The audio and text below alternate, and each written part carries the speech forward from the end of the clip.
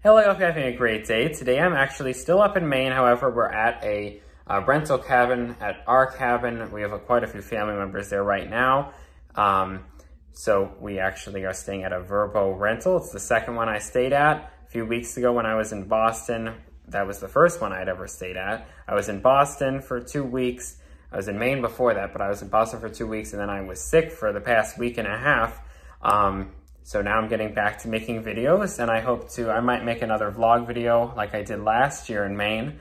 We'll see, might make some other videos. But anyway, today I thought I would talk about eating gluten-free at restaurants. So this is something I didn't really touch on that much in my Becoming Gluten-Free video that I made a number of months ago. And I've eaten at way more restaurants since then. So for me, we don't know if I have celiac. We know that I am very sensitive to gluten.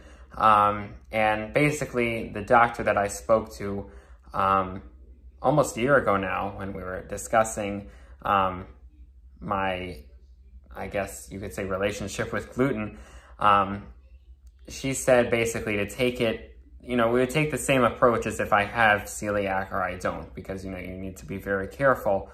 But anyhow, so restaurants. Well, what I usually do is I'll find a restaurant.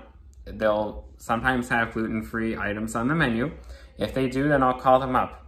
Or if I'm at the restaurant already, I'll just ask them, do they keep it separate?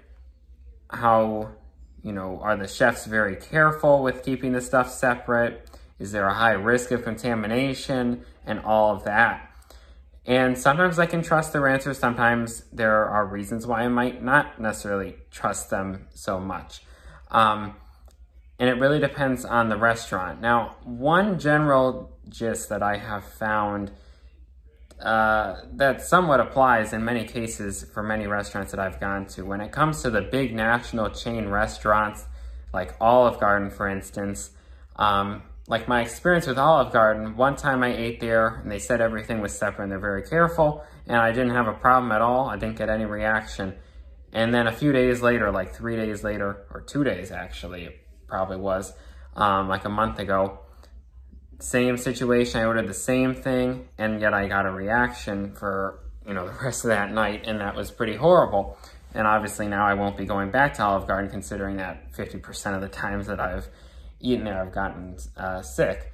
Well, way more than that. Since becoming gluten-free, before I figured out that I was gluten-free, I probably got sick from Olive Garden too many times to even count. Every time that I would have gone to Olive Garden, I felt horrible afterwards. But anyhow, so that's a place, in a lot of the national chain restaurants, I feel like, at least in my experience, it's not only Olive Garden, but some of the other chains, I just don't really trust them as much compared to some of the small businesses. When I ask the small businesses and such, usually they seem to be somewhat more careful and more accommodating in some ways than some of the national chain restaurants. So in some ways, I do trust them a little bit more. There were some restaurants in my area, such as Silver Diner, that have done a great job. I've eaten from Silver Diner a few times. I think only twice. Their food is kind of salty in my view. There's also just a local Italian restaurant I got food from once in my area. And then up here in Maine, there have been quite a few places that I've gotten food from. If you're in Portland, Maine, there's a restaurant that's called, I believe you pronounce it Maize, M-A-I-Z. It's a Colombian street food restaurant where everything is gluten-free. And at restaurants where everything is gluten-free, then there's really, pretty much no risk that you really have to be nervous about. And there's also a few restaurants in my area. There aren't that many, I would say. There is an app that I believe is called Find Me Gluten Free, that sorts through the restaurants, and that's how I actually found that Maze restaurant in Portland. We're not so close to Portland, but whenever we go through there, or we're visiting or passing through, so far I've gotten food from them 4 times this year, and I hope to get food from them again. It's very good food, and a very nice service as well. There's also a restaurant in Augusta, Maine. The only restaurant, it appears to be, one of the only in Augusta, Maine, at least the only one that I've been able to find, besides that Olive Garden that I got sick at once, is the Cloud9 restaurant, which is located in the Senator Inn and Spa. And that restaurant is one that I'd eaten at every year since I was like, as long as I was alive pretty much and able to eat food. So probably when I was like 2 and older. And they have a few gluten-free items on the menu. Not that many though at the moment, because they did shrink their menu because of the pandemic. But their ginger maple salmon salad is gluten-free. And I always let them know. The chef there has the gluten sensitivity or celiac. I don't remember what they said. So the chef, she's very careful when preparing the food.